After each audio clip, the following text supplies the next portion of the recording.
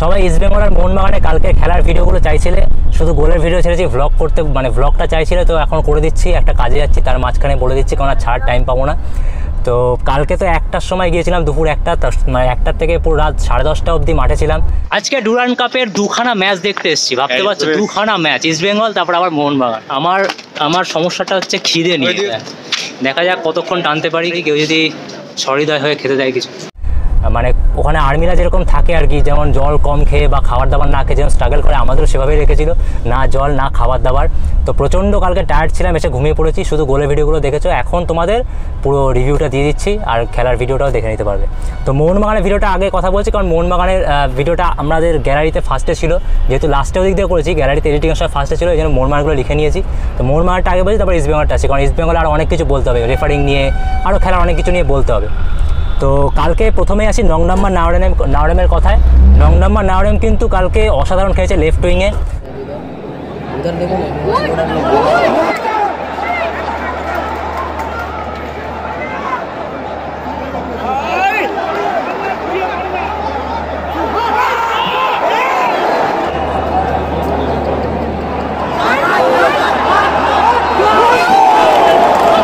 আর যখন কামো আর ক্রোমার সাথে যখন আমরা কথা বলছিলাম হাফ টাইমে, তখন তারাও কিন্তু সে কথাটা বলেছে, সেটা দেখে নাও।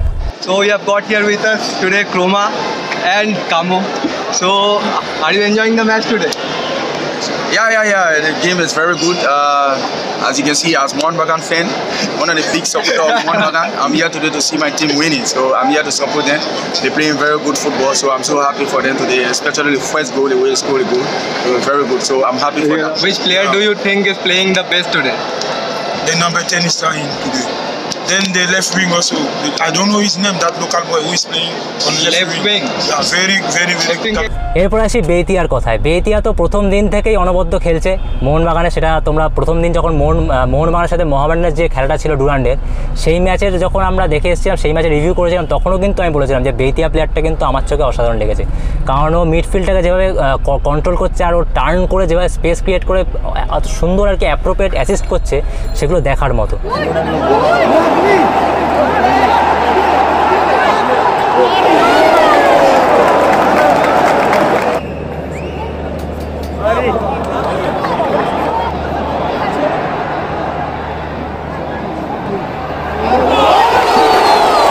এরপর আসি চামড়োর গোলটায়। চামড়ো তো সবাই বলছিল হেডে গোল করে, কিন্তু কালকে কিন্তু পায়ে অনবদ্য একটা ফিনিশ করেছে পুরো টপ কর্নারে, সেটা দেখে নাও।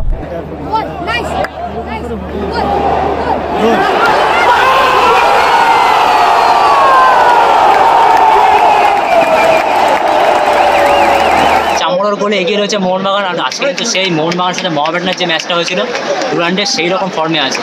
মোহনবাগানের ডিফেন্স নিয়ে মোহনবাগানের সমর্থকরাই এতদিন আপসেট ছিল, আর আমরাও বলেছি যে মোহনবাগানের ডিফেন্সটা অনেকটা নড়বড়ে, কিন্তু কালকে কিন্তু আশুতোষ মেহতা আর ফ্র্যান মোরান্তে খুব ভালো খেলেছে।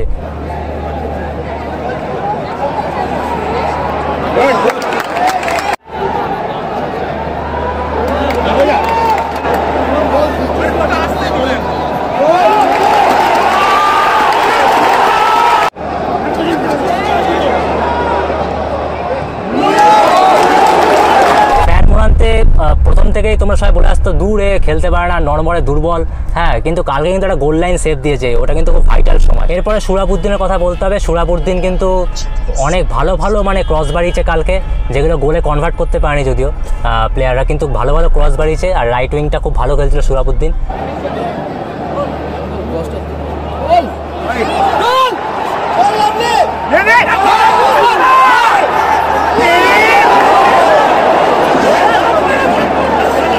তারপরে আসি ভিপি সুয়ের কথা। ভিপি সুয়ের কিন্তু কালকে হচ্ছে হিরো।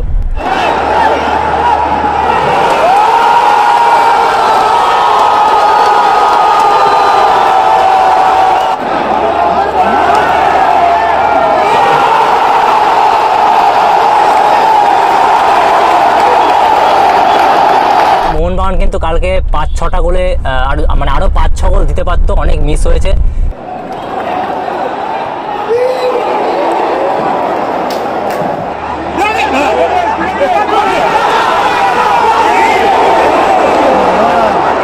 তো কালকে বিপিএলের জন্য আর কি মোহনবাগান বলতে গেলে ফাইনালে পৌঁছে গেল, আমি তো তাই বলবো। আর বেতিয়ার চামড়ও তো আছেই, এমন নয় যে ডিফেন্সটা ছন্নছাড়া ছিল, ওপরে কেউ খেলে দিচ্ছে এরকম ব্যাপার নয়, পুরো টিমটাই কালকে মানে জোটবদ্ধ হয়ে।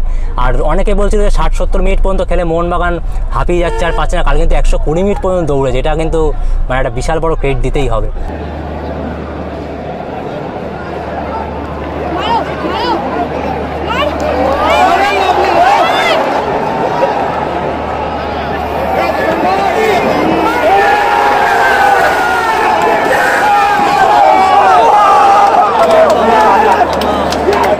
এইবার আসি ইস্টবেঙ্গল আর গোকুলামের কথা। ইস্টবেঙ্গল আর গোকুলামের ম্যাচটা কিন্তু খুব মানে ফাইট হয়েছে, মানে প্রচণ্ড ফাইট হয়েছে, কারণ প্রথম থেকেই কিন্তু পুরো 120 মিনিট মানে 120 মিনিট যে খেলা হয়েছে, দুটো টিমই কিন্তু দৌড়ে খেলেছে, কিন্তু ফিটনেসের দিক দিয়ে কিন্তু গোকুলাম অনেকটা এগিয়ে ছিল, যেহেতু গার্সিয়া প্রচণ্ড মানে ফিটনেসের দিক দিয়ে প্রচণ্ড মানে কঠোর করে তুলেছে আর কি গোকুলামকে। তো প্রথম গোলটা করেছে ইস্টবেঙ্গলের সামাদ আলী মল্লিক, একটু ডিফ্লেকশনে গোল হয়েছে কিন্তু অনবদ্য ফিনিশ, সেটা দেখে নাও তোমরা। সামাদ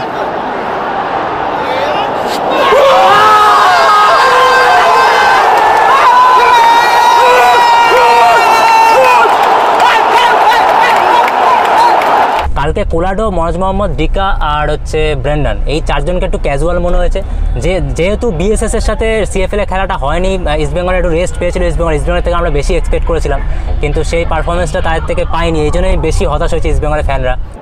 পিন্টো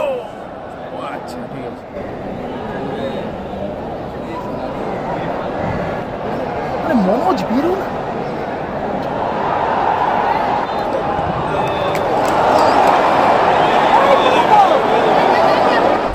আর আমার মনে হয় আলেহান্দ্রো একটু মানে এটা আমার ওপিনিয়ন, যেহেতু মানে একটা বেঙ্গালুরু এফসির সাথে যখন ডুরান্ডের ম্যাচটা ছিল ইস্টবেঙ্গলে, তখন কিন্তু ফার্স্ট টিমে বোরহা আর আম্বেকার খেলেছিল, আর গোকুলামের কোচ এসে সেটা মানে রিড করেছে ভালো করে এই টিমটাকে, ফার্স্ট টিমটাকে। তো সেই জন্য আলেহান্দ্রো আজকে মনোজ মোহাম্মদ আর হচ্ছে ক্রেসপিকে নামিয়ে দিল ফার্স্টে।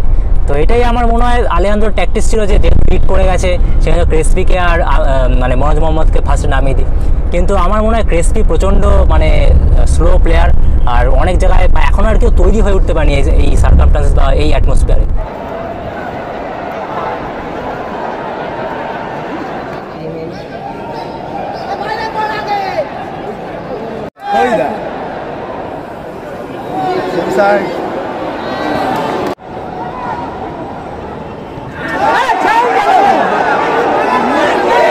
এখন আরও ওর অনেক ম্যাচ দরকার, আমার মনে হয় বোরহা আর আম্বেকারকে ফার্স্ট থেকে নামালেই বেশি ভালো হতো। পিন্টু মাধব কিন্তু প্রত্যেক দিনই ভালো খেলেছে, কালকেও ভালো খেলেছে, শুধু একটা ফিনিশ করতে পারতো, নিজেই ফিনিশ করতে পারতো অথবা ক্রসও বাড়াতে পারতো, ওইটা উবেদের কালকে প্রশংসা করতে হয়, পরে আসছি। উবেদ ভালো সেভ দিয়েছে, মানে উবেদ একটার পর একটা অনেক সেভ দিয়েছে কালকে।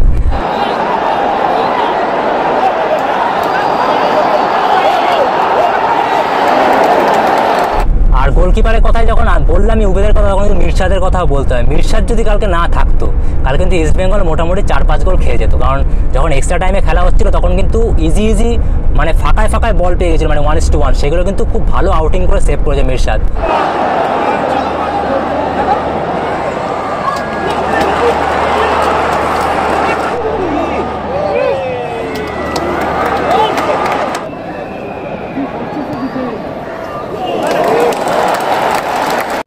এইবারে আসি রেফারিংয়ের ব্যাপারে। তো মেহতাব সিং তো প্রথম থেকেই ভালো খেলছিল, কিন্তু একটাও রাফ ট্যাকেলে যায়নি বা একটাও মানে এমন কোনো বিহেভিয়ার করেনি যে লাস্ট ওয়ার্নিং ছিল এরকম ব্যাপার। তো ওই একটাই মানে যখন ওই পাসটা বাড়ালো গোকুলামের প্লেয়ারটা, আর গোকুলামের প্লেয়ারটাকে টেনে ধরলো বক্সে, ওখানে ফাউল হলো, পেনাল্টি পেয়ে গেল, পেনাল্টিতে গোল কনভার্ট করলো জোসেফ।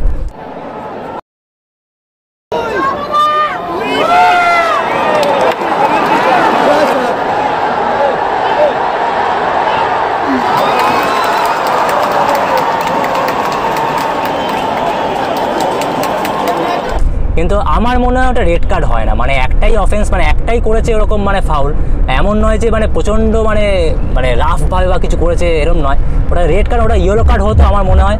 পেনাল্টি তো অবশ্যই ছিল, পেনাল্টিতে গোল কনভার্ট করেছে ঠিক আছে, কিন্তু ওটা আমার মনে হয় রেড কার্ড হয় না, ইয়েলো কার্ড হয়। এইবার রেফারিংয়ের আরেকটা ব্যাপারে আসি। কালকে যখন রেফারিং নিয়ে এখানে আরটি অনন্তকাল জুড়েই মানে হয়ে আসছে এটা, মানে তুমি রেফারি আর মানে ভালো করতেই পারবে না, কিছুই করার নেই, প্রত্যেকটা ম্যাচেই যেন মানে রেফারিংয়ের কিছু না কিছু ভুলভ্রান্তি থাকেই, এই জন্যই দর্শকদের মধ্যে হতাশা বেড়ে যায়। তো কালকে যখন লাস্টে মানে একদম ধরো এক্সট্রা টাইম শেষ হবে, তারপরে পেনাল্টি শুট আউট হবে, একদম শেষ মুহূর্তে একটা ফাউল হলো, মানে গোকুলামের প্লেয়ার ফাউল করলো ইস্টবেঙ্গলের প্লেয়ারকে।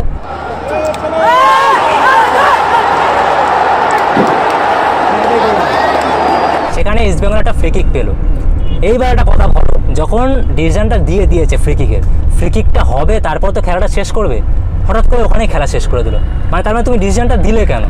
যখন যেমন ধরো পেনাল্টি শুট আউট, মানে পেনাল্টিটা যেটা পেলো গোকুলাম, তখনও তো শেষ সময় খেলা চলছিল। যদি ধরো শেষ সময় তখন যদি মানে টাইম শেষ হয়ে যেত, তাহলে কি পেনাল্টিটা হতো না?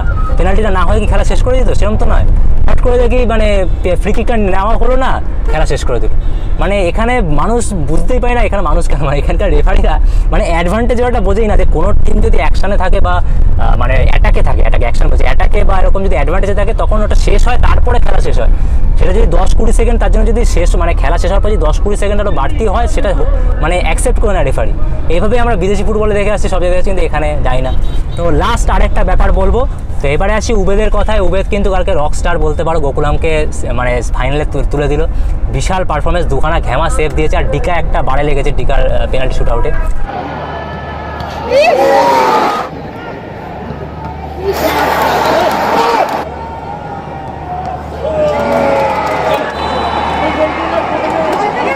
কিন্তু ওখানেও একটু রেফারির আমার একটু গন্ডগোল মনে হয়েছে।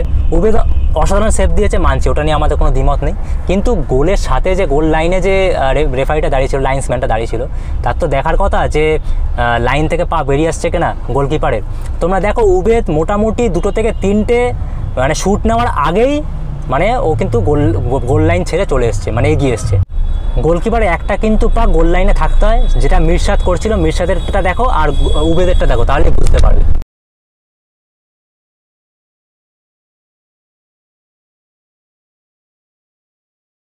তো এখানে জানি না রেফারি মানে খেলা এনজয় করছিল দর্শকের মতো না, মানে ওখানে মানে রেফারিং করছিল, এটা বোঝা মুশকিল। আদি অনন্তকাল ধরে এই ভুলটা হয়ে আসছে। এখানে কিন্তু রেফারি একটা ওয়ার্নিং দিতে পারতো আমার মনে হয়, যে উবেদকে সে বলতে পারতো তুমি কিন্তু বেরিয়ে আসছো বারবার। ওয়ার্নিংও দিল না, কিছুই না, নর্মাল খেলা দেখে এনজয় করে চলে গেল রেফারি। তো যাই হোক, কালকে গোকুলাম ডিজার্ভিং টিম এসে জিতেছে। লাস্টে তোমরা দেখে নাও যে হেনরি কিসেকা কিছু বলেছে গুড্ডুকে ম্যাচ নিয়ে।